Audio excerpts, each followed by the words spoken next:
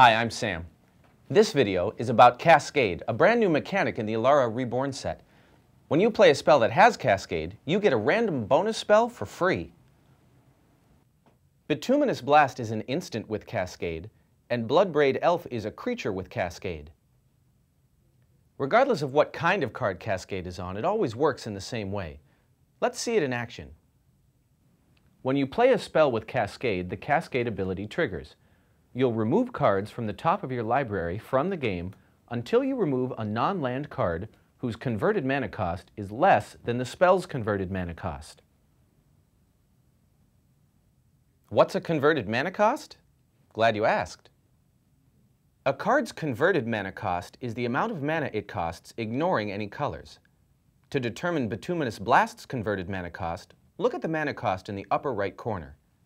It costs 3 mana of any color, plus 1 black mana, plus 1 red mana, for a total of 5. So let's look at that again. Bituminous Blast's converted mana cost is 5, so we want a non-land card with converted mana cost of 4 or less. Swamp is a land card. Lava Axe's converted mana cost is 5. Undead Leotau's is 6. Bingo! Sprouting Thrynax is 3. Here's the good part. You get to play the spell you find for free right now. Then you randomly rearrange the rest of the cards you flipped over this way and put them on the bottom of your library. The Sprouting Thrynax spell will resolve. Then, finally, Bituminous Blast will resolve. Once you play a spell with Cascade, the Cascade ability exists independently of the spell. If the spell is countered by cancel, for example, that won't stop the Cascade ability. You'll still get to find a new spell and play it for free. The extra spell won't always work out. This time you play Bloodbraid Elf. As a result of the Cascade ability, you flip over Crawworm, which costs too much, Forest, which is a land, and Blanchwood Armor. Its cost is low enough, so that's the card, but you can't play it because there are no legal targets. Remember that Bloodbraid Elf isn't in play yet.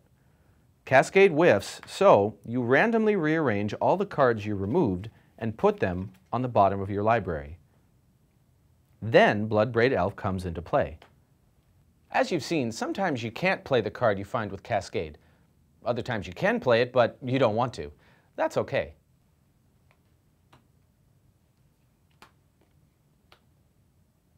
If you choose not to play the card you wind up with, it'll just go to the bottom of your library with the others. When you play the spell you find with Cascade, you're playing it without paying its mana cost. What does that mean? Let's take a look. Let's say you find a card with X in its mana cost. You can play that card. However, since you're not paying the mana cost, you don't get to choose a value for X. X has to be 0.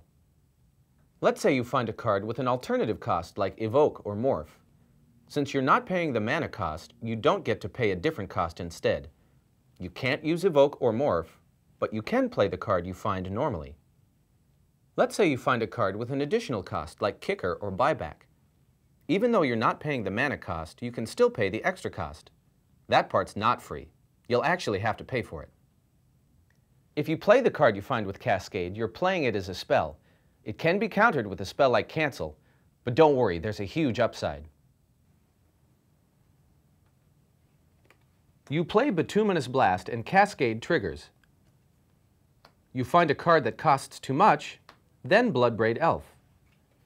When you play Bloodbraid Elf, its own Cascade ability triggers, so you get to do it again.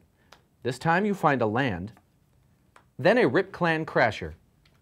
You get the Rip Clan Crasher and the Bloodbraid Elf, and Bituminous Blast takes out my Air Elemental. Now that's a turn. That's Cascade. Free random bonus spells. What could be more fun than that?